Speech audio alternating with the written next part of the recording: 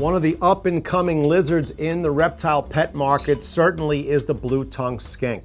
This is an animal that is now being domesticated, bred in captivity because it's so popular, because it's unusual, first of all. This is a huge one. So this is about top end as far as what you're going to need for a tank. You don't need something that big like some of the larger monitors and iguanas get huge. But really the fun of a blue-tongued skink is people trying to figure out what it is when they first see it. It's got a wonderfully smooth skin to it, almost fish-like in terms of the tight scales. But it's an extremely friendly creature.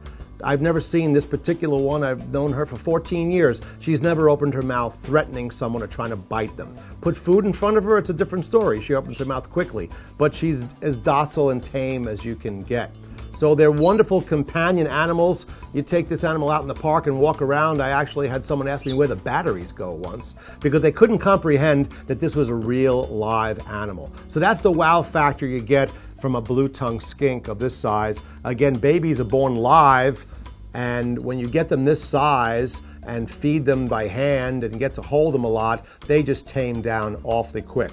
They are a true omnivore. When I go out to the diner and get a large meal, they always tend to give you too much food at the diner. I don't take a doggy bag home, I take a lizard bag home because this guy eats all the things I don't. The gristle on the steak, the tomatoes and the lettuce you don't eat as garnish, the parsley. The only thing he doesn't really seem to like are the French fries. But everything else, you name it, the blue-tongued skink will gobble it up readily. I've seen him eat hot dogs with mustard, hamburgers with ketchup, spaghetti and meatballs, hard-boiled eggs, you name it, the blue-tongued skink will make a meal out of it, making it very, very popular in households across America because he'll eat just about anything. You don't have to return to the pet store for food if you have a blue-tongued skink. He becomes quite the companion in the household, and we just love them. Blue-tongued skinks are up and coming as pets.